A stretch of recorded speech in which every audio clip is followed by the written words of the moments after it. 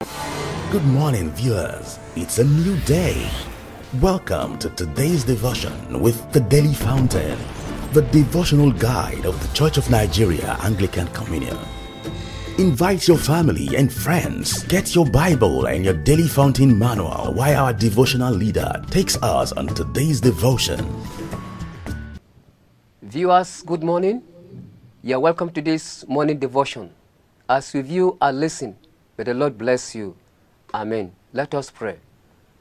Our Father in heaven, we appreciate you for your love, for your mercy, for your grace, for your protection. Thank you for this privilege you have given unto us. Father, thank you for all that you have been doing in our lives. May your name be praised in the mighty name of Jesus. Amen. Once again, you are welcome. This morning, we shall be discussing the topic, the Day of the Lord, being Thursday, 10th of September 2020. The text is in Zechariah chapter 14, verse 10 to 21. I read. The whole land from Geba to Rimmon, south of Jerusalem, will become like the Arabah, but Jerusalem will be raised up and remain in its place. From the Benjamin gate to the side of the first gate, to the corner gate, and from the tower of Hananel to the royal wine presses, it will be inhabited. Never again will it be destroyed. Jerusalem will be secure. This is the plague with which the Lord will strike all the nations that fought against Jerusalem. Their flesh will rot while they are still standing on their feet. Their eyes will rot in their sockets, and their tongues will rot in their mouths. On that day, men will be stricken by the Lord with great panic. Each man will seize the hand of another, and they will attack each other. Judah too will fight at Jerusalem. The wealth of all the surrounding nations will be collected, great quantities of gold and silver and clothing. A similar plague will strike the horses and mules, the camels and donkeys, and all the animals in those camps. Then the survivors from all the nations that have attacked Jerusalem will go up year after year to worship the King, the Lord Almighty, and to celebrate the Feast of Tabernacles. If any of the peoples of the earth do not go up to Jerusalem to worship the King, the Lord Almighty, they will have no rain. If the Egyptian people do not go up and take part, they will have no rain. The Lord will bring on them the plague he inflicts on the nations that do not go up to celebrate the Feast of Tabernacles. This will be the punishment of Egypt and the punishment of all the nations that do not go up to celebrate the Feast of Tabernacles. On that day, holy to the Lord will be inscribed on the bells of the horses, and the cooking pots in the Lord's house will be like the sacred bowls in front of the altar. Every pot in Jerusalem and Judah will be holy to the Lord Almighty, and all who come to sacrifice will take some of the pots and cook in them. And on that day, there will no longer be a Canaanite in the house of the Lord Almighty. This is the word of the Lord. Once again, our topic for discussion this morning is the Day of the Lord, Jerusalem number 2. I read, the new city Jerusalem, as promised in today's passage, shall be free from war, attack, and destruction, because it is founded by the Lord Jesus. In it, there won't be any jot of sin or anything that works corruption. It will be a complete holy city of God, according to Revelation chapter 21, verse 1 and 2. Jerusalem has been from time immemorial honored as the city of God and the focal point of the entire world's worship. No wonder people from all walks of life will always go to Jerusalem to perform their holy pilgrimage. Alas, no matter how decent, amusing, and fascinating this earthly Jerusalem may seem, its beauty cannot be compared with the new Jerusalem coming down out of heaven from God. According to Revelation chapter 21, verse 1 and 2, it is a glorious home we all as Christians wish to inherit. Everyone except sinners is welcome in the New Jerusalem, and all people is not lost on such sinners, inasmuch as they have repented from their sins while on earth. There is no repentance beyond here, and unfortunately, tomorrow is promised to no man. Repent today, so you can be part of this glorious New Jerusalem. When you look at the book of Zechariah chapter 14 and Matthew chapter 24 and Mark chapter 13, they are all talking about the great day of the Lord, that is the second coming of our Lord Jesus Christ. Looking at Zechariah chapter 14 verse 1, it shows the day of the Lord is the day of victory. I will read verse 1 and 3 only. A day of the Lord is coming when your plunder will be divided among you. Verse 3, then the Lord will go out and fight against those nations as he fights in the day of battle. Once again, if you look at Revelations chapter 19, verse 19 and 20, it says, then I saw the beast and the kings of the earth and their armies gathered together to make war against the rider on the horse and his army. But the beast was captured, and with him the false prophet who had performed the miraculous signs on his behalf. With these signs he had deluded those who had received the mark of the beast and worshipped his image. The two of them were thrown alive into the fiery lake of burning sulfur. That is, the day of the Lord is the day of victory. That is, when Jesus Christ will come, he will capture the devil and the beasts, and he will put them in the lake of fire.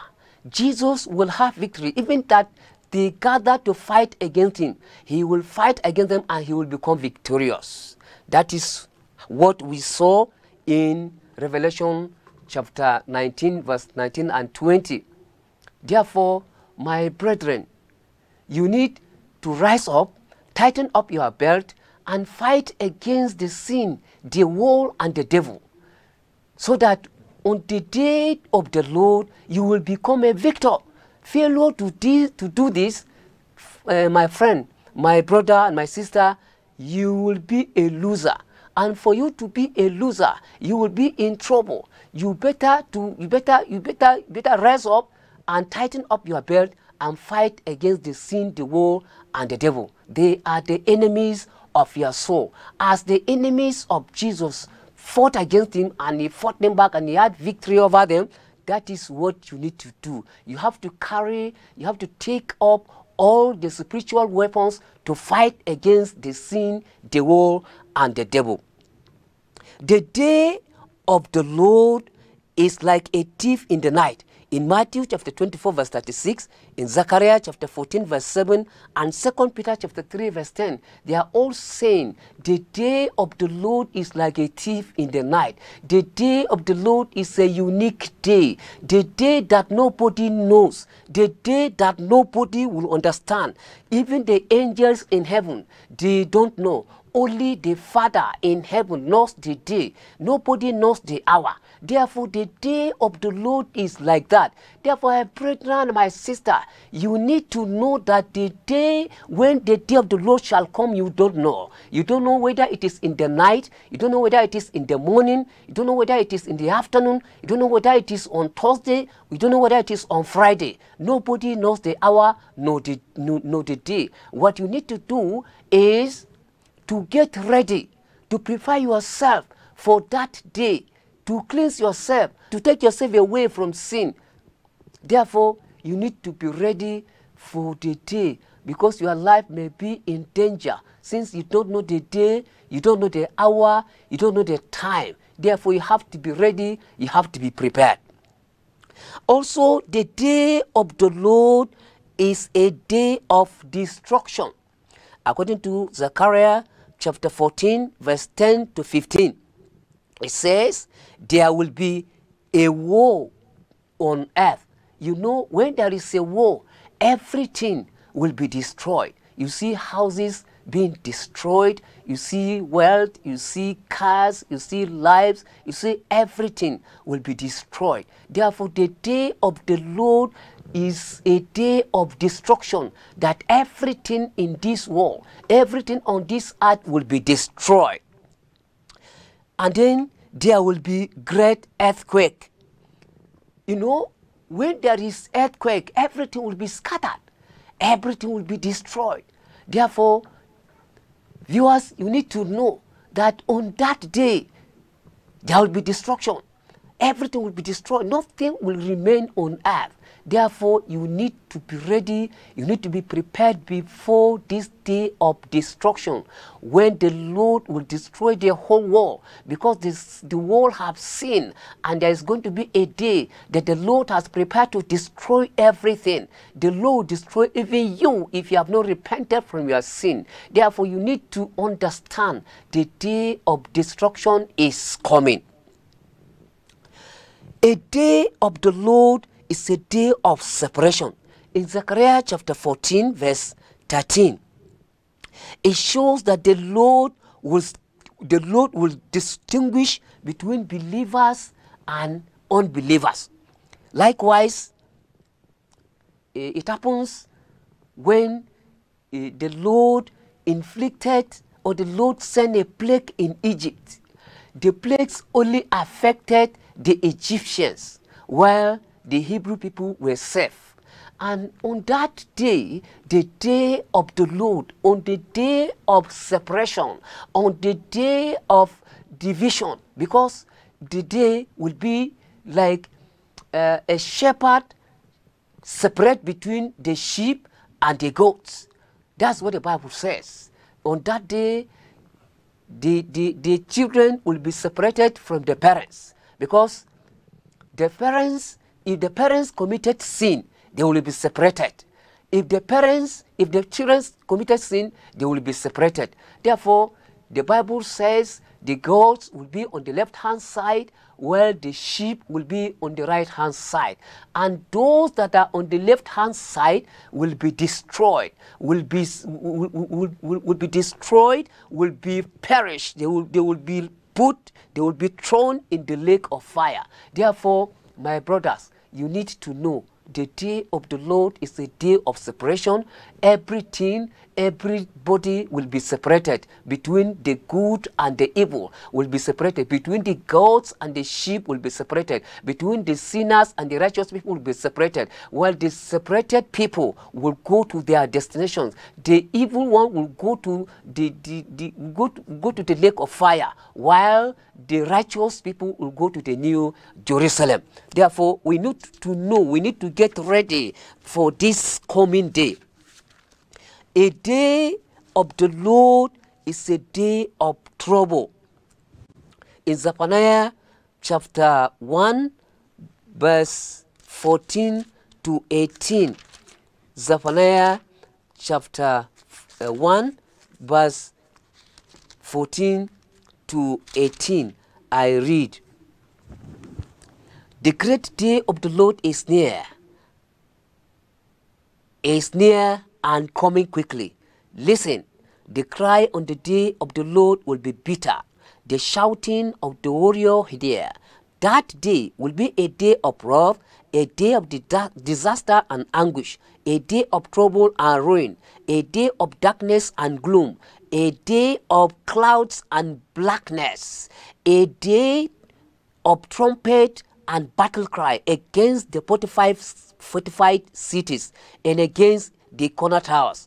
Will bring disgrace on the people, and they will walk like blind men, because they have sinned against the Lord. Their blood will be poured out like dust, and their entrails like filth. neither their silver nor their gold would be able to save them. On the day of the Lord's wrath, in the fire of his jealousy, the whole world will be consumed, for he will make a sudden end of all who live in the earth. So the day of the Lord is a day of trouble, the day of cry, the day of bitterness, the day of blindness. The people will walk like blind people. The day of trouble, the sinners will cry. The sinners will be in trouble. The sinners will be in darkness. The sinners will, in fact, the sinners will cry. You need to repent, because the time is coming. The day of the Lord is a day of trouble. You can see that Zechariah called the Israelites homeless and futureless, ruined, exiled people. Why? Because even nowadays, many people are in exile because their lives, or they live far from God. Their plans, their thoughts, and everything they do is far from the Lord. Sinners are called to repentance so that they can enter into the New Jerusalem promised by God according to Revelation chapter 21 verse 1 and 2. The city that will be, the city that there will be no evil, that's the New Jerusalem. Sinners are called to repentance so that they can find themselves in this new city. The city that there will be no evil, there will be no corruption, no kidnappers, no Boko Haram, no coronavirus. In fact, no evil shall be in that new city. My brother, my sister, can you afford to lose? Can you afford to miss this New Jerusalem? I think you don't need to miss this New Jerusalem. You need to get ready. You need to prepare yourself for the day of the Lord, so that at the end you can find yourself in the New Jerusalem. Thank you. Let us pray. Lord Jesus, count me worthy in your kingdom, the New Jerusalem. Let us pray. Father, we appreciate you for your word. Help us, Lord, that in our worldly pilgrimage, may we be able to enter into the New Jerusalem. Every hindrances, every obstacles on our way, Father, we pray that you remove them in the mighty name of Jesus. Thank you, Father, because you answer our prayers. For in Jesus' mighty name we pray. Amen. We thank you for fellowshipping with us today. We invite you to join us tomorrow morning, same time, same station, for another special edition of the Daily Fountain. If you are led to sponsor or support this program, please contact the numbers and email all showing on your screen.